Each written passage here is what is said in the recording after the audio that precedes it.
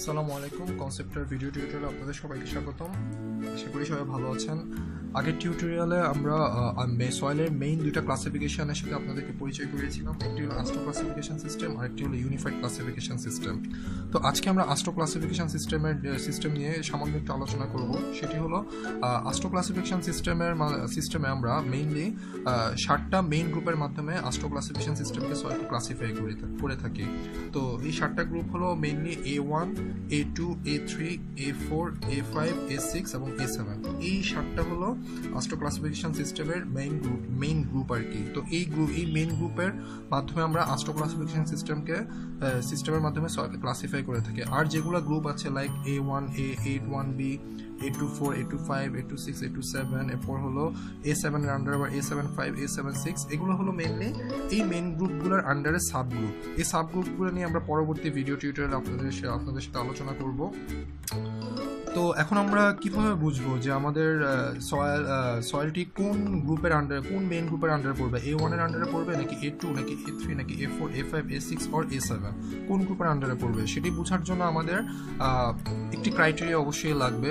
সেই ক্রাইটেরিয়াটি হলো আমাদের 200 নাম্বার সিভ। এই যে 200 সিভ, এই 200 নাম্বার সিভ নিয়ে আমরা মেইনলি ডিল করব আস্ট্রো সিস্টেমে সয়েলকে ক্লাসিফাই করার জন্য।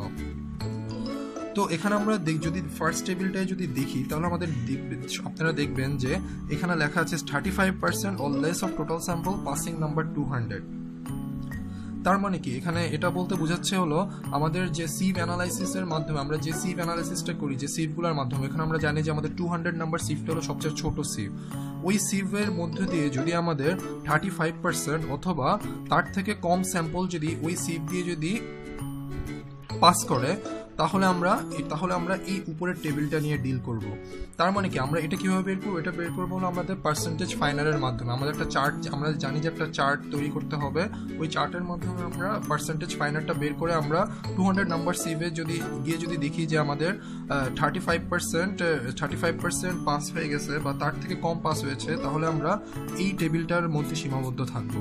তার মানে কি তখন আমাদের সয়েলটা হয়তো A1 হবে অথবা A2 হবে অথবা A3 হবে। এবং যদি আমাদের মোর দেন 35% অথবা তার থেকে 35%-এর বেশি স্যাম্পল যদি আমাদের 200 নাম্বার সিভ দিয়ে যদি পাস করে, তাহলে আমরা এই নিচের টেবিলে চলে আসবো। তখন আমাদের সয়েলের ক্লাসিফিকেশনটা এই টেবিলের মধ্যে সীমাবদ্ধ থাকবে। তখন আমাদের হয়তো সয়েলটা A4 আন্ডারে A4 মেইন গ্রুপের আন্ডারে হবে অথবা A5 এর আন্ডারে হবে অথবা A6 অথবা A7 এর আন্ডারে হবে। তো মেইনলি এইভাবেই আমরা বুঝতে পারি যে এই একটা ক্রাইটেরিয়ার মাধ্যমে আমরা বুঝতে পারি যে সয়েলের মেইন গ্রুপিংটা কি হবে পাবেন। তো আর অন্য যে ক্রাইটেরিয়াগুলো আছে যে আমাদের কোন গ্রুপের আন্ডারে, সয়েলটা কোন গ্রুপের আন্ডারে হবে, হয়তো A1 হবে নাকি A3 হবে অথবা A2 হবে নাকি A4, A5, A6 আর A7 এর আন্ডারে হবে। তো এটা আমাদের বোঝার জন্য আপনারা দেখছেন আরো অনেকগুলো ক্রাইটেরিয়া আছে। এগুলো আমরা আমাদের পরবর্তী ভিডিও টিউটোরিয়ালে আপনাদের সাথে আলোচনা করব।